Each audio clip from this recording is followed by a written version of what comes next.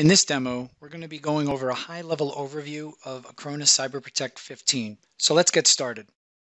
When you first log in, you'll be coming to the dashboard here where you will see an overview that contains various widgets. These widgets allow you to look at different pieces of information related to the system and to be able to manage them accordingly. You can further drill down into widgets to get to more granular information, as well as if you needed to add widgets, you can just select the widget and put it in there. And they could be rearranged as well as downloaded into an Excel or PDF file, or you can send it via email. The Alerts tab will alert you to anything that is going on that you need to be aware of, such as a malicious file has been detected in quarantine, to something not succeeding, and things like that. The activities will generate a list of all the activities that have occurred within the system, and we will go over threat feed in a minute. You'll notice up here that you see organization here. Now, organizations are set within the settings area. You'll see here that we have an organization east and west. So in the settings area, you'll see under accounts that this is where we would set this up. Now, the account panel here shows you the organizational group with a tree of units and the list of administrators within that unit that is selected in that tree. Any account that is able to sign in to the Cyber Protect web console is a management server administrator. Organization administrators are the top level administrators, and unit administrators are administrators of the child groups or units. In the Cyber Protect web console, each administrator has a view scoped to their area of control, and an administrator can view and manage anything on or below their level of security. I like to go to plans and discuss protection plans. So we're going to go ahead and create a plan. And in Acronis Cyber Protect 15, you will notice that we have our backup. We can choose what we want to be able to back up. Choose continuous data protection, which allows you to have close to a 0 RPO, where you can protect certain files or folders on a continuous basis in between backups. You can choose where to back up. You can schedule it.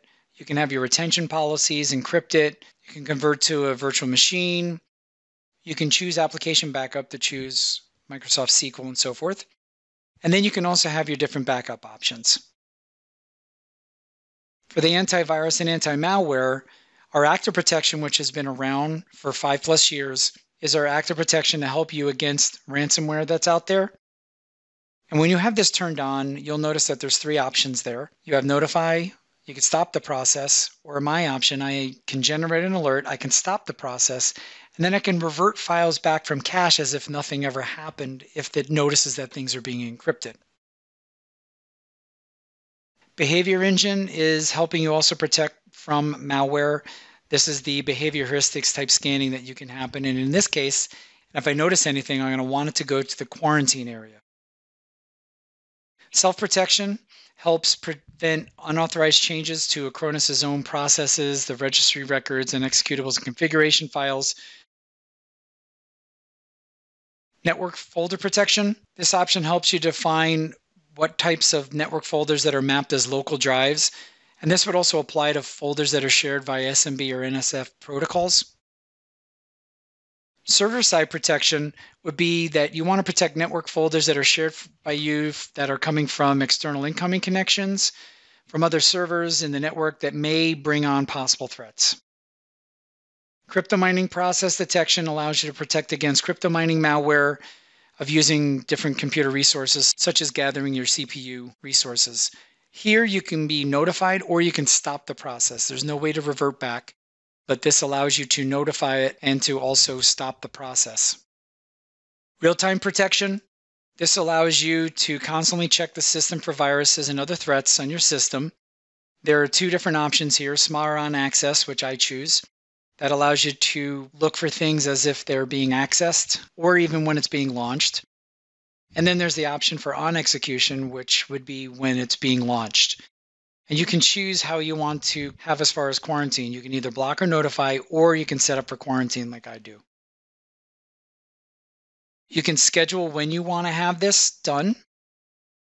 And you could do a full or a quick scan, and there's different types of events you could do, run within date ranges, and many different options. Quarantine, you can choose how long you want things to be in the quarantine area. By default, it's 30 days. And then you can choose exclusions that you do not want to be part of this protection plan. Another feature is URL filtering. This allows you to choose a protection plan to say, if someone's going to be going to a malicious website content, you have options of either ask the user or you can automatically block it. We also have categories, 44 at this point, for you to look at, and you can choose to allow or deny these particular categories.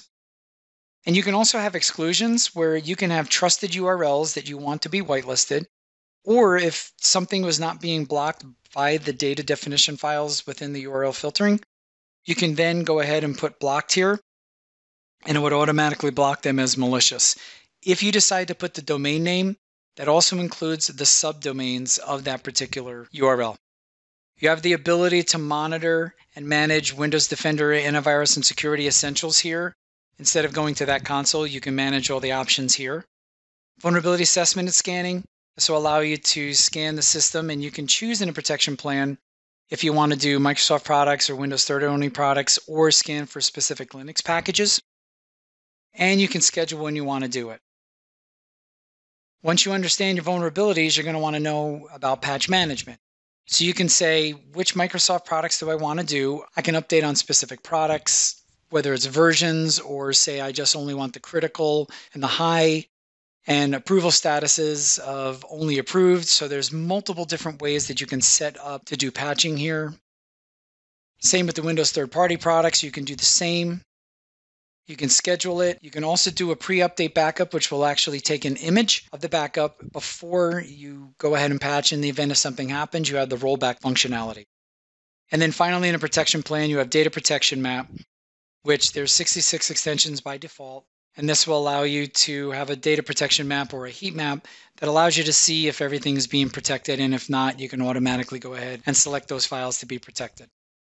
You would also add devices to this protection plan. So you can have multiple protection plans for different devices. And even on the same device, you could choose different protection plans that you want. For example, the same server can have just backup as a protection plan and another one with just patch management for the same device. Or you can say, I want to choose a particular group of servers, say all my 2016 servers, and apply this as a patch. Going back to threat feed, a threat feed comes from our Acronis Cyber Protection Operations Center, otherwise known as CPOC. They generate security alerts that are sent only to related geographic regions. These security alerts will provide information about malware, vulnerability, natural disasters, public health, and other types of global events that may affect your data protection plans.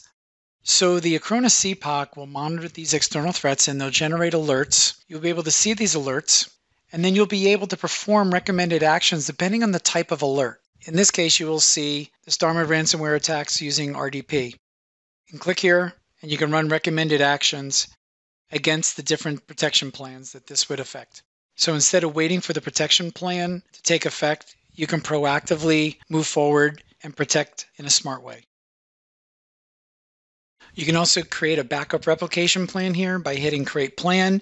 You specify what agent you want to do, where you want to go, how do you want to replicate this? Would I only want to do all my backups, the fulls, or only my last backup, when you want to schedule this, and create your retention rules. Validation is an operation that will check the possibility of data recovery from a backup. The validation of a backup location validates all the backups stored in that particular location. So we're going to hit Create Plan here. And you will notice that the validation plan will offer two different validation methods. You can do all backups or only the last backup, and then how do you want to validate? There are checksum, so you're calculating the checksum for every data block that's saved in the backup, or you can run as a virtual machine from a backup. And this method works only for disk level backups that contain an operating system. If you need to use this method, you need an ESXi or a Hyper-V host and a backup agent for VMware or agent for Hyper-V that manages this host. The agent runs a virtual machine from a backup and then connects to VMware tools or Hyper-V heartbeat service to ensure that the operating system has started successfully. If the connection fails, the agent attempts to connect every 2 minutes, a total of 5 times. If none of them happen, then the validation fails. You can choose both of these methods. The operations will be performed consecutively. Depending on the type of backup location that you choose, whether it be cloud storage or NTS folder or tape device, calculating checksum or running VM, there are different options depending on what's supported in each validation plan. The cleanup is an operation that will delete outdated backups according to the retention rules. You will notice that you can specify the agents, the schedule, and what those retention rules were. The cleanup plan will support all backup locations except for NFS folders, SFTP servers, and secure zones.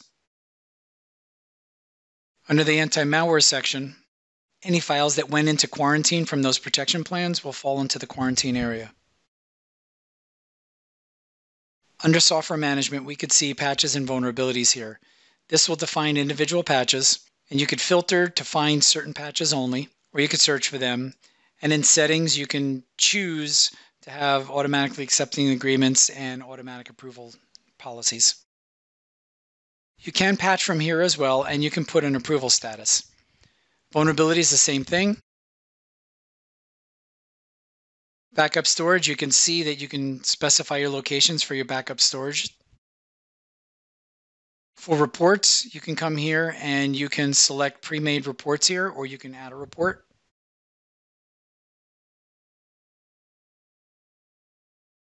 And finally, in settings, I wanted to go to protection and remote connection.